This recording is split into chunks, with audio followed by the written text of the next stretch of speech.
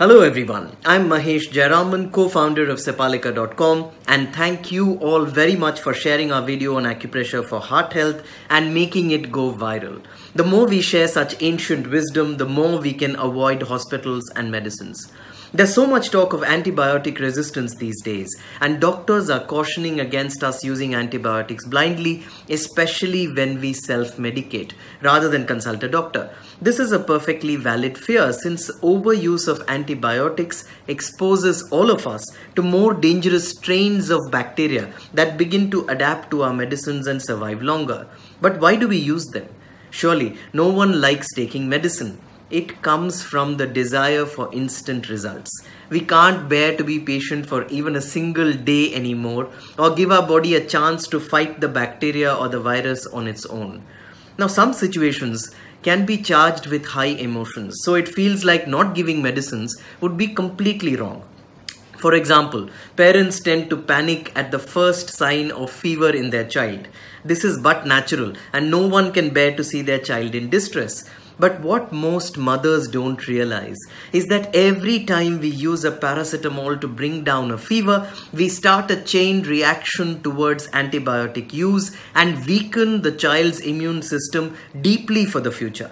So if you want to avoid antibiotics, rule number 1, don't bring down the fever with a paracetamol like a Panadol or a Worsen.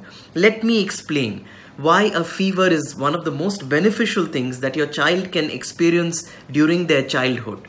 The bacteria or the virus is causing the child's distress, typically by replicating itself every few minutes. The fever is the body's way of slowing down the process of germ multiplication. It is a high fever that often prevents a second virus or a bacteria from invading your child when she is weakened from the first attack. As always, when you bring down a fever with a paracetamol, it leads to a cold, a cough or a chest phlegm in the next day or two, which is the secondary infection which could have been avoided if only we didn't take the paracetamol. At this stage, when the child has the chest infection, the child needs a trip to the doctor and the child needs an antibiotic. So treating a fever with medicines to bring down the temperature gives a free license to the virus or the bacteria to spread in an unrestrained manner. The truth is, all naturopathic doctors will tell you this. You don't have to panic even if your child's temperature gets to 102 or 103 degrees Fahrenheit, or if you're watching this elsewhere in the world, 38 or 39 degrees Celsius. This is actually the correct range of a fever. Repeated fever reduction during the childhood can suppress the immune system. Each time you don't allow the child's immune system to do its job, you push the child towards the likelihood that the next infection may need antibiotics. I don't want to alarm you unnecessarily, but in epidemiological research studies, that is whole social studies, repeated fever suppression with paracetamol has been linked to increased risk of cancer later in life. Children whose fevers are allowed to run their natural course grow up to be much stronger with better immune health than kids who get fever medicines each time. So does this mean that you sit around and do nothing and watch your child suffer? Absolutely not. There are simple things that you can do at home to comfort the child when the body fights the infection naturally. While this works for kids, it's relevant for grown-ups as well, who incidentally, as we all know, behave like children each time they have a high fever. So here's what you can do. Number 1, hold and comfort the child.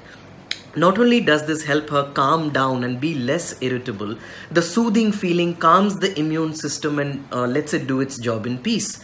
Number 2, a simple cold compress. Dipping a clean cotton towel or a small towel in cold water and applying it to the forehead, to the back or the nape of the neck, the armpits and the soles of the feet can all help to bring the fever down at the surface level and comfort the child.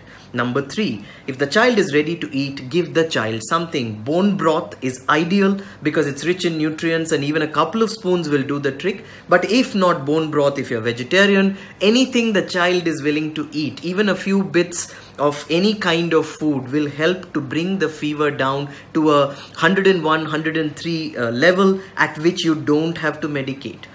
Number 4, High fevers beyond 103 are not dangerous per se, but at high fevers the metabolism speeds up and the risk of dehydration is higher. This can cause hypoglycemia or low blood sugar, and if you leave it untreated it can even lead to fits. So to prevent this, the simple thing is give your child fresh fruit juice diluted with clean water. 50-50 mixture of something like an orange juice and water will work just fine. You can even use pure coconut water without any dilution.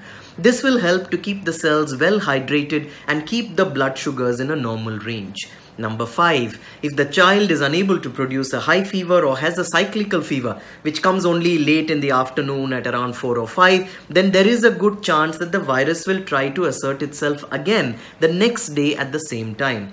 To break this cycle, cover the child up in blankets to produce a higher fever.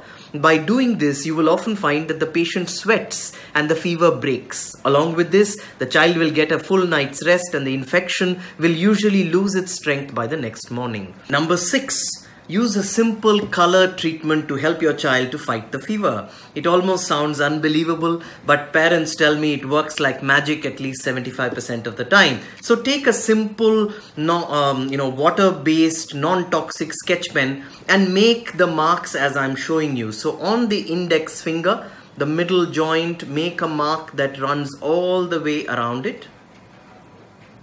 Okay. And that's how that looks. You can see it once I show it to you close up.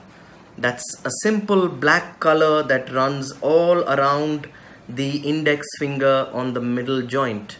Okay, and you do the same thing on the other hand as well. So usually, since you're making it for another person, you will find it's a lot easier to do. Since I'm a right-hander, I'm finding it a little cumbersome to do it on my right hand using my left hand, but there you go. So you can see that too. Next, you make a similar marking at the base of the thumb, only the left thumb this time, the entire left thumb, all the way around it. You make a black color mark. Okay, and that's it. So how does this work? Well, color therapy works by having a certain frequency at which all the colors vibrate, and our body is made up of cells as well, and those cells also vibrate at certain frequencies, and over time it has been studied and understood which colors vibrate at what frequencies. So making these black marks on both of the middle joints of the two index fingers and the base of the left thumb all the way around can help to reduce the infection in your child's body, thereby naturally bringing down the fever, not suppressing it. So if you would like to not use antibiotics with your child, learn to be a little bit patient. Use these simple home tips that we have shared with you, including the color therapy, and you will be able to not have to resort to antibiotics to help your child during a fever. So stay tuned, subscribe to our YouTube channel. We have given the link right here below for more such videos and informative updates so that we can all live vibrant and healthy lives with the least of medicines and visits to the hospital. Wish you all vibrant health and well-being.